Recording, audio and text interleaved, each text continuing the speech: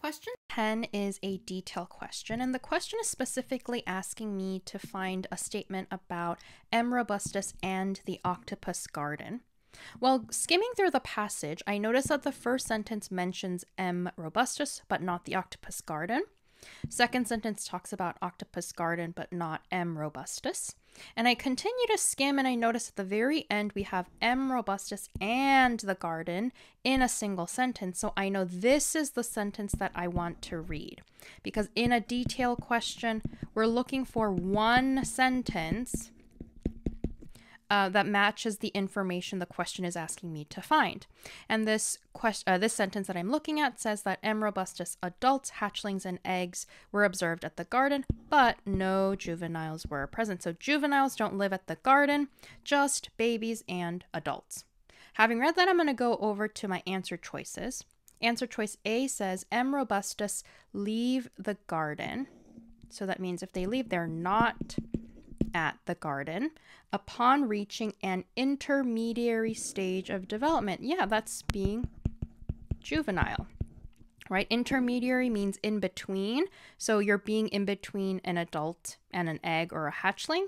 That's juvenile. And so that is going to be the correct answer. That's this sentence exactly, but just in opposite words, right? This is what we call an inverted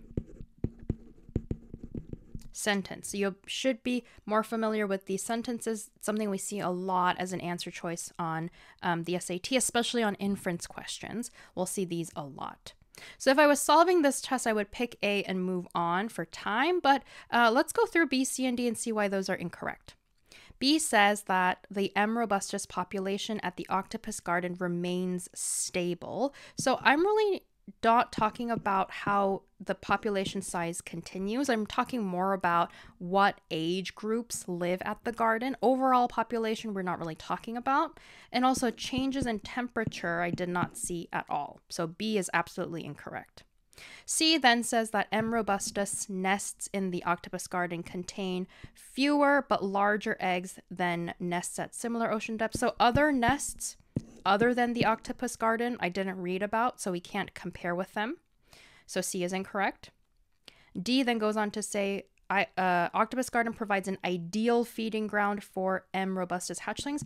Ideal feeding ground means this is the best feeding ground for them, but we don't know. The passage doesn't say that it's the best place for hatchlings to live. It just says that hatchlings also are found or observed here.